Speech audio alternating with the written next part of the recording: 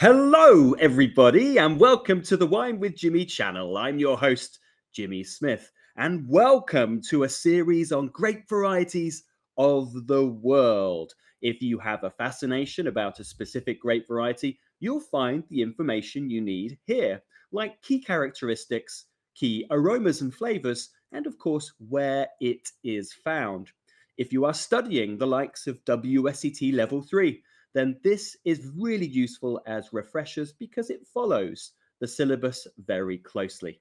Let's look at all things Garganega, wonderful named grape variety from the Venetian part of Italy. So, first up, we talk about its key characteristics. Now, it's the main grape variety in Soave, and there are small amounts of other grape varieties which are typically blended into it, hence why we have this used for blending here on the right-hand side. You'll find some expressions will go through lees stirring, but actually most wines are made in stainless steel. Now, we find the wines having medium to high levels of acidity. So that's medium plus, that's 4 blocks out of 5 on this chart. Medium body, that's in the middle there, 3 out of 5. And a moderate alcohol. What would you expect in terms of aromas and flavors? So the wines will display characteristics like pear, red apple, stone fruit, and sometimes white pepper. They do not typically display characters of new oak, though some of the more premium examples are matured in barrels. They tend to be larger formats and older oak. The very best expressions of Garganega will age really gracefully, gaining these kind of almond and honeyed characteristics. Where are we looking? Well, of course, we're looking at the nation of Italy, and we're going to the northeast, to the Venetian province, right up here, as you can see, outlined and filled in with purple. So we're going to that area to focus on, of course, the land of Soave. Let's take a look.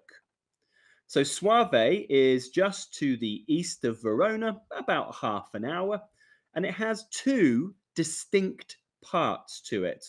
It has the foothills to the north, which are kind of beyond the castello here, the castle in this picture. So this is kind of all of this sort of green, dark green area, as you can see. And these will be labeled as Soave Classico DOC. And then there, towards the main road, there is a flat plain in that southern section towards the River Po. This is generic Soave, so labeled as Soave DOC, so without the Classico.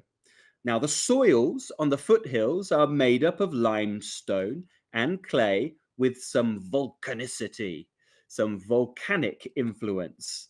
The soils are naturally cool, and together with the little bit of raised altitude as you go into the foothills, it slows down ripening, leading to grapes with full flavor, yet this wonderful high acidity.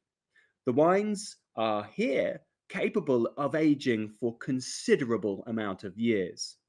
Now, the vines that are found on the plains in the southern section are planted on sandy, alluvial soils that aid ripening. So the grapes are fruitier with medium acidity, and they're generally meant to be drunk young. That brings me to the end of this short burst recap video on Garganega from Veneto in Italy. If you have any comments or questions, please do get in touch. I'd like to know what your favorite producer is. Maybe you've tried Pieropan, of course. Maybe you've been to the region, you've walked up to the Castello, and you've enjoyed many of the restaurants of the old town. Please do get in touch. But until next time, I've been Jimmy Smith. Ciao for now. Bye-bye.